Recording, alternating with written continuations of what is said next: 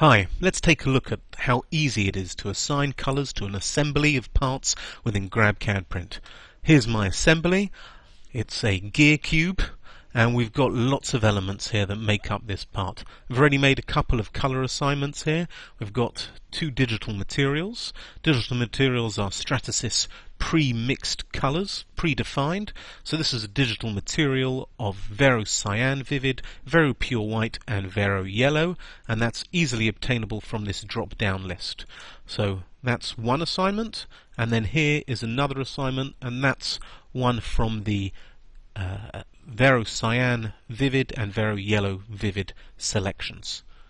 Next I have here a Vero Cyan on its own, and that's indicated by this being selected here, and the rest of the material selections are currently at the default white. So if you import a part into GrabCAD and you have color options, it will default to white, and then you can make different assignments there.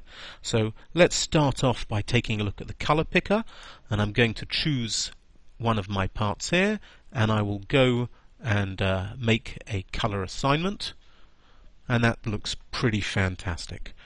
Now moving on, let's select another part, and this time I'm going to assign a hex value. So here's the hex value for white.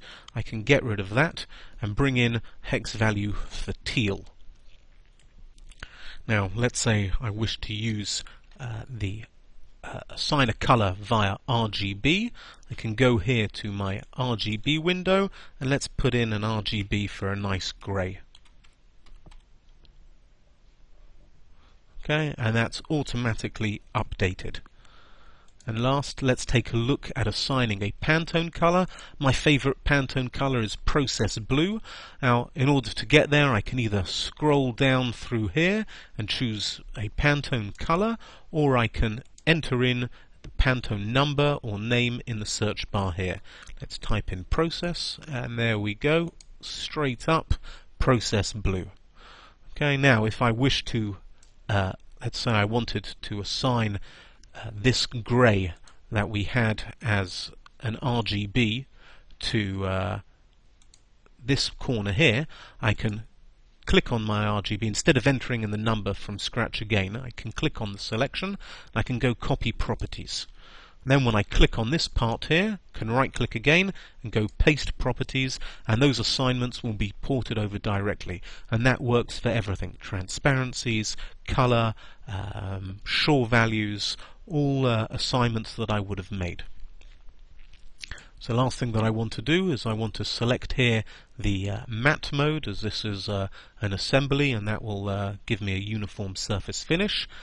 Let's arrange this tray, and let me make some duplicates of the part. Let me put in 3 parts here. And now I can go save the project, carry out an estimate, or send the file directly to print. Fantastic!